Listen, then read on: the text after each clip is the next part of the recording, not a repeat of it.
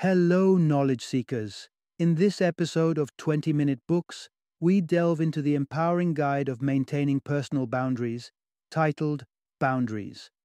Co-authored by clinical psychologist Dr. Henry Cloud and business consultant Dr. John Townsend, this New York Times best-selling book explores the importance of setting healthy emotional and spiritual limits.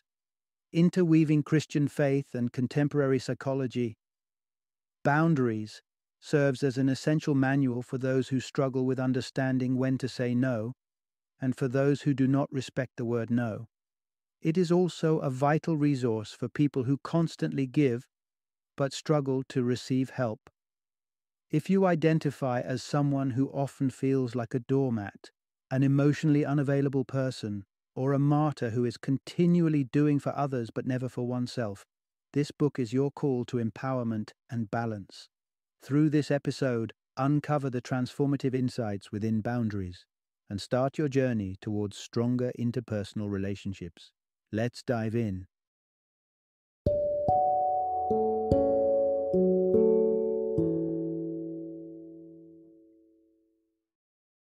Boundaries. When to say yes, how to say no to take control of your life. Introduction.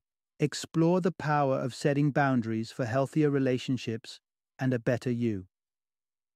Have you ever wondered what your day would look like if you had no personal boundaries? Let's paint a picture. You wake up far earlier than your usual alarm time to prepare breakfast for your children. Even though you desperately need to fine-tune your crucial work presentation, you hesitate to ask your partner for help in the kitchen. At your workplace, the necessary setup for your presentation is untouched. It isn't your responsibility, yet you find yourself scrambling to arrange everything. Before you can kickstart your presentation, your boss casually drops the responsibility of organizing the upcoming Christmas party on your plate, claiming he's swamped with other work. Predictably, you nod in agreement. All these trials and tribulations, and it's not even noon yet. Does this ring a bell? If it does, then you understand the exhausting aftermath of a boundaryless day or even life. Setting boundaries is an essential part of self-care, and surprisingly, a gesture of consideration towards others. In the following narrative, we'll unlock the process of establishing boundaries and learn practical methods to implement them through potential case studies. So, get ready to discover why allowing others to overstep your boundaries not only harms you, but them as well, how to navigate and rectify common boundary breaches, and why the act of setting boundaries may be the most altruistic decision you'll ever make. Part 1. Embrace kindness through setting boundaries. When you pause to observe, you'll notice that our tangible surroundings are speckled with several clear-cut boundaries. Walls, fences, or signs warning "No trespassing" all serve their individual purposes in maintaining order. Reflect upon the barbed wire encircling a nuclear power plant. Its prime function is to protect you, averting the danger of unknowingly wandering into a perilous area. In much the same way, boundaries act as crucial safeguards for your emotional and spiritual welfare. Unlike physical boundaries, emotional and spiritual boundaries are not always visibly marked or universally understood, making them challenging to establish and respect. Moreover, it often leads to a sense of guilt when you insist upon them. However, that shouldn't be the case. Here's a fundamental truth to remember. Setting boundaries is an act of kindness. When you delineate a boundary, you are taking command of your needs, desires, and emotions. Often prioritizing our own needs leads to a nagging sense of guilt, as though we are neglecting the needs of those around us. Clarity is essential here. Formulating healthy boundaries doesn't imply that you are indifferent to other people's predicaments or spiritual worries. Instead, it signifies that you are not solely accountable for them. Drawing from the wisdom of the biblical book of Galatians, understand that you are responsible to others but answerable for yourself. To help clarify this distinction, let's visualize a fictitious family scenario. Meet the O'Reillys. The O'Reillys are a tight-knit family, albeit their son, James, has strayed off track. He's expelled from school and battling a drug addiction. the O'Reillys could adopt responsibility for their son's issues, enrolling him in a different school and covering the fines accumulated from his drug possession charges. However, this doesn't address James's core problem. In fact, it hardly constitutes a problem for James, as his parents bear the brunt of it. The alternative lies in the O'Reillys embracing their responsibility towards James without assuming the weight of his problems. They can lend him an ear, offer support, and arrange for his rehabilitation, all without directly solving his problems for him. By setting such boundaries, the O'Reillys are looking after their well-being as well as James. Emphasizing boundaries is not merely an act of kindness towards yourself, but a profound display of love and concern for those around you. Part 2. Discover the many faces of boundary issues. You might be sitting there convincing yourself, I'm forthright, I don't hesitate to say no, I certainly don't struggle with boundary issues. But hold on.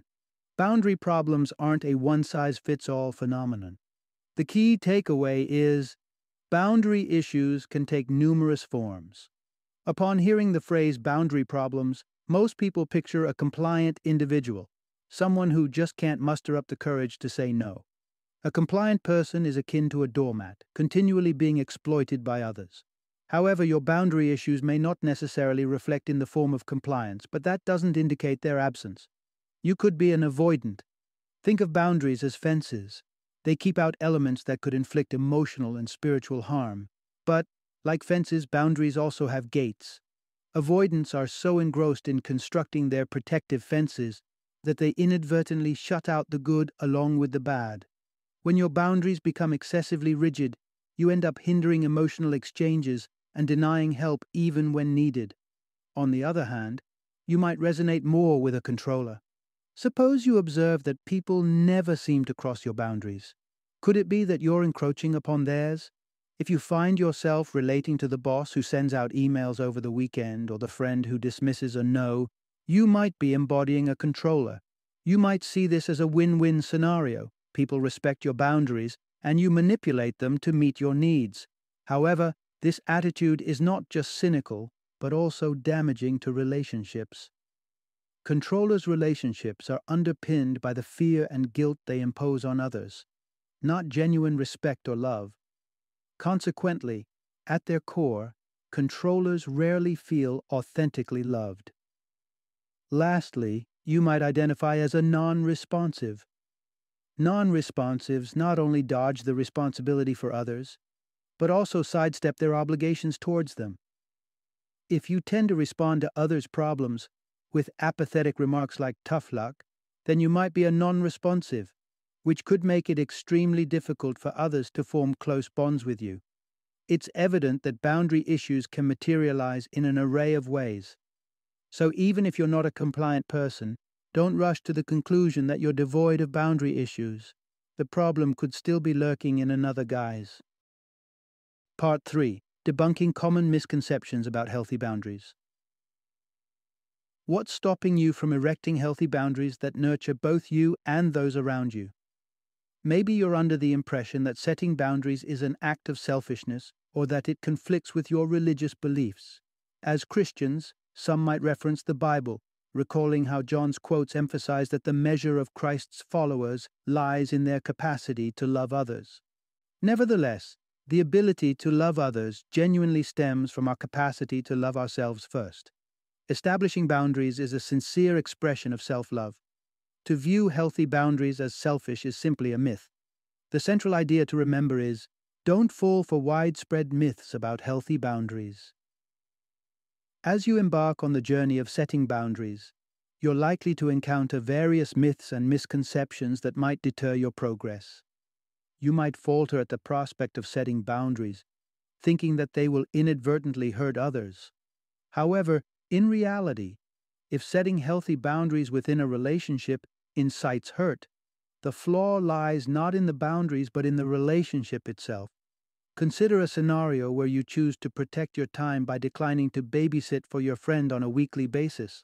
Suppose your friend reacts negatively and cuts off communication. Are you at fault here? No. The unreasonable reaction of your friend points towards a relationship built on total compliance. If such a relationship can't withstand boundaries, it's perhaps not worth maintaining.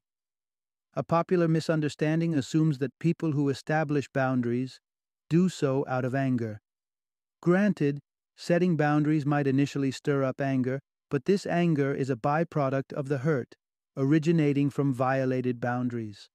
Violated boundaries are a result of your boundaries being disrespected or not being allowed to be set at all. Many of us suppress the feelings of hurt and anger that surface when our boundaries are infringed upon.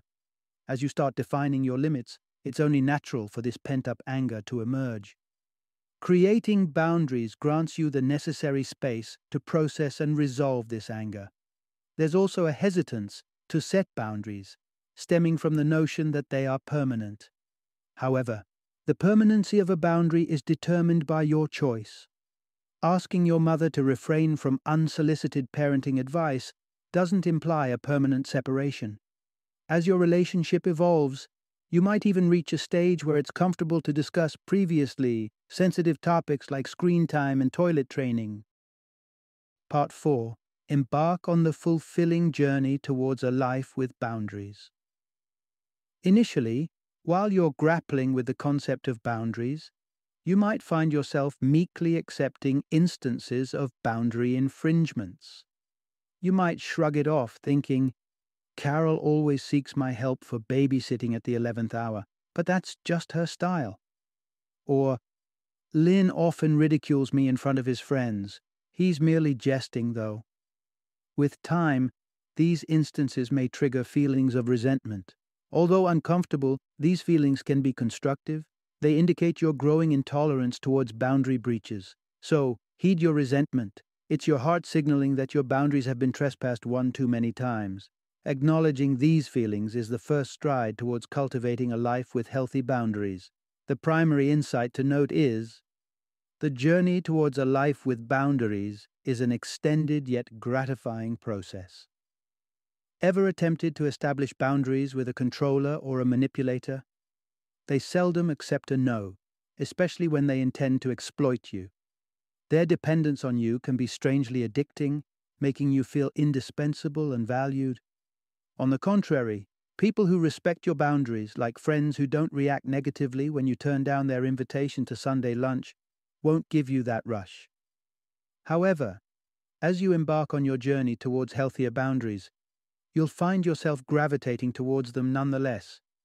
This inclination is a clear sign of you recovering from your boundary issues. Subsequently, you'll discover the importance of self-love and self-value, concepts that the authors equate to loving God. When we're mistreated, our boundaries are consistently breached, leading us to perceive ourselves through the violator's lens. This results in us neglecting the talents, gifts, feelings, thoughts, and body that, as Christians believe, God bestowed upon us. If we fail to appreciate these aspects in ourselves, we can't expect to value them in others, ultimately disappointing God. Recognizing and celebrating your worth is a critical milestone in your journey. Following this, the next step involves comfortably setting low-stakes boundaries and easing personal boundaries that no longer serve you. You'll find yourself asserting that your spouse shouldn't always leave you with dirty dishes or accepting a friend's offer to bring dessert to your dinner party.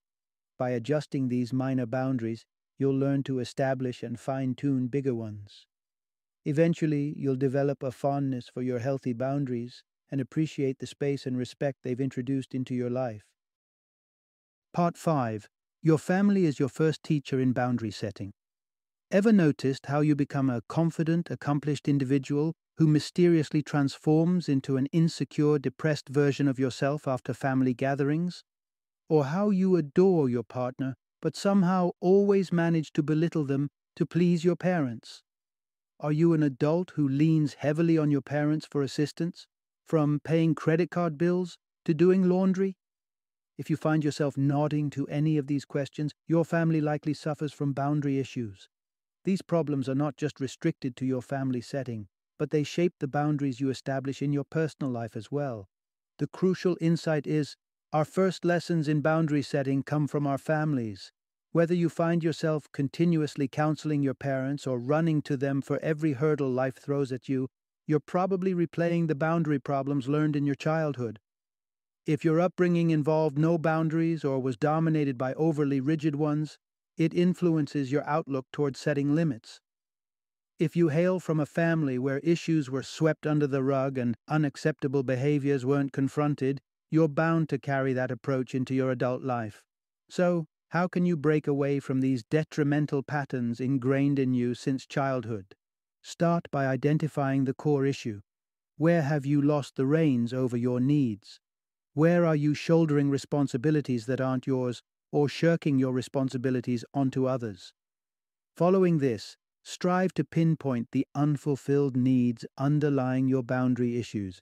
Do you prioritize your mother's needs over yours because you seek her approval? Do you rely on your father to solve all your problems because you crave his attention? Understanding the why behind your actions can empower you to modify how you behave. Lastly, the next time your boundaries are breached, endeavor to respond rather than impulsively react. When you react, you operate based on instinct and don't put much thought into it.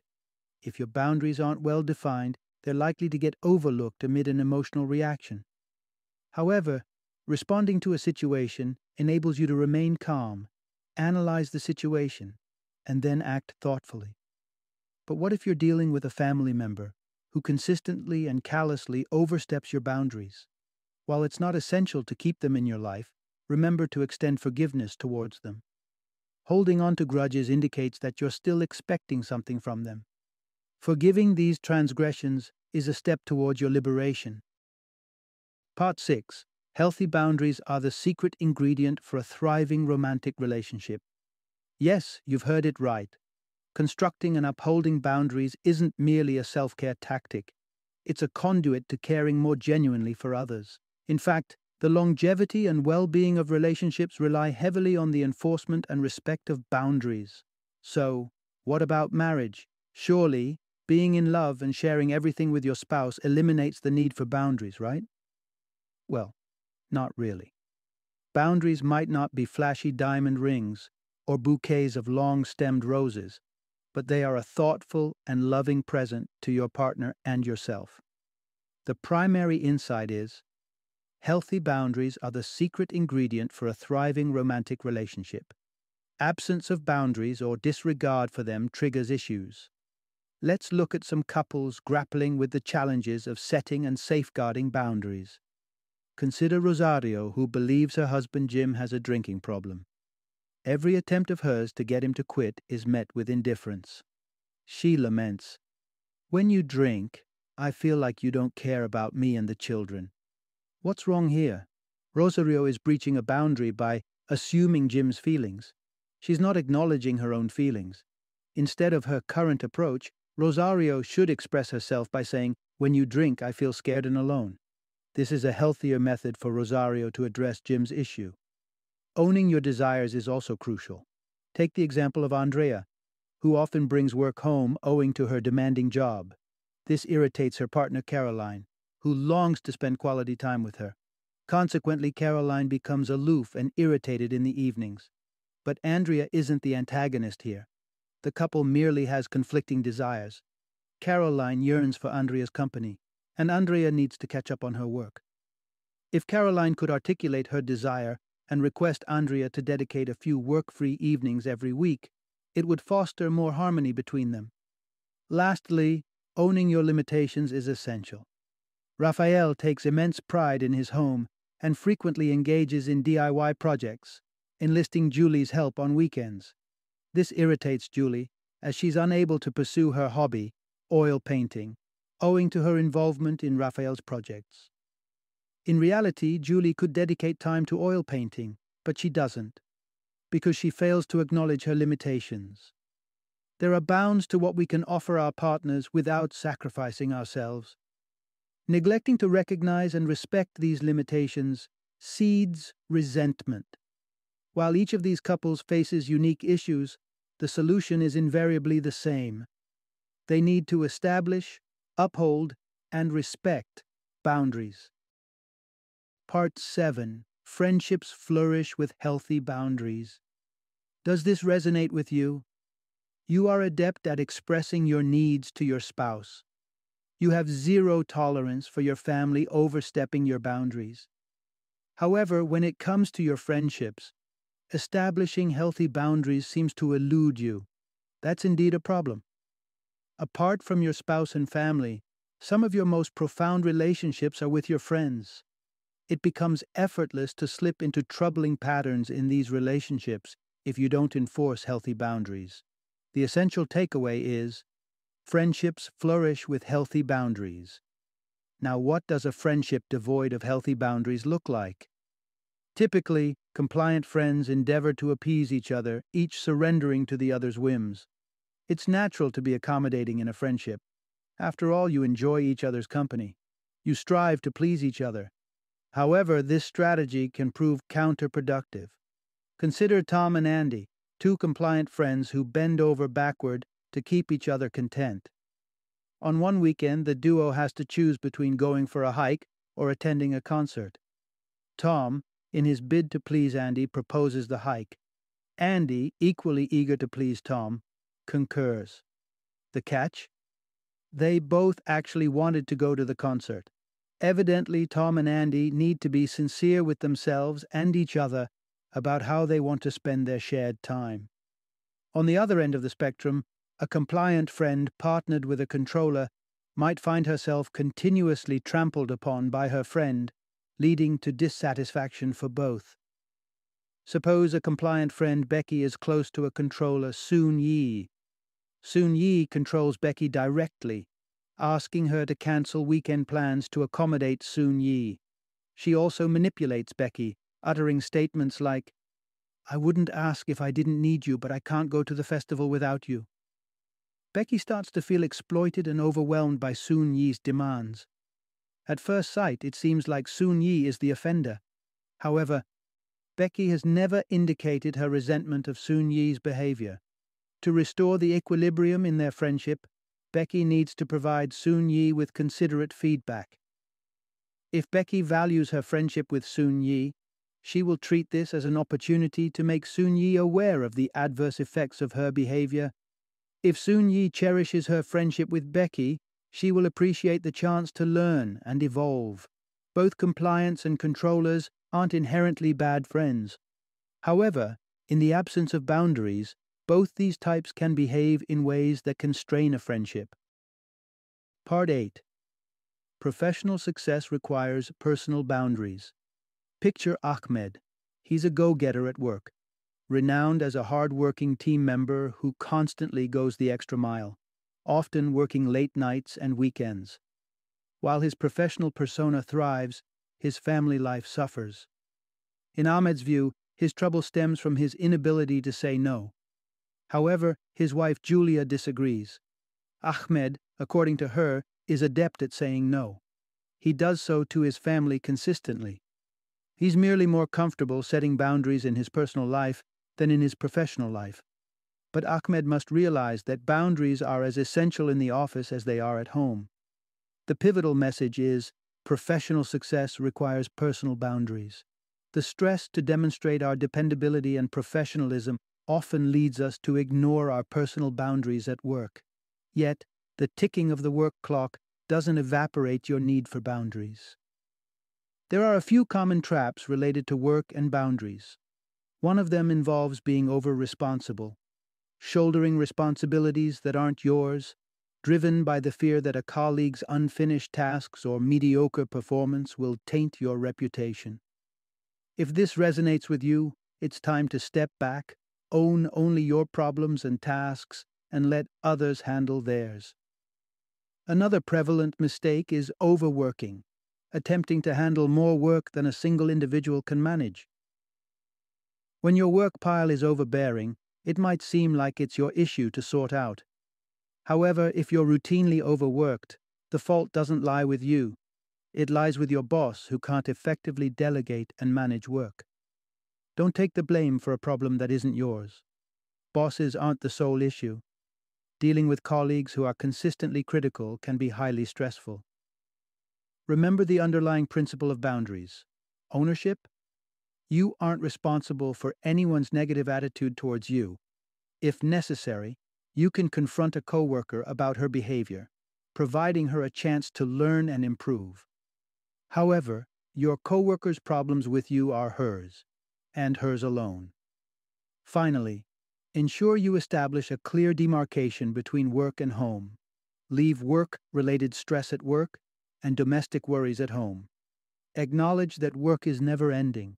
There's always more to do, but your time is limited. Remember, if you can't say no to work, you're invariably saying no to other aspects that enrich your life. Final summary. When life seems to whirl into chaos and relationships become overbearing, it's usually a sign of absent or weak boundaries. Boundaries empower us to identify, claim, and handle our own issues, desires, and emotions.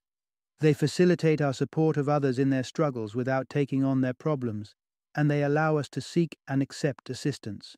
Boundaries aren't just crucial, they can be a wellspring of love and happiness in our lives.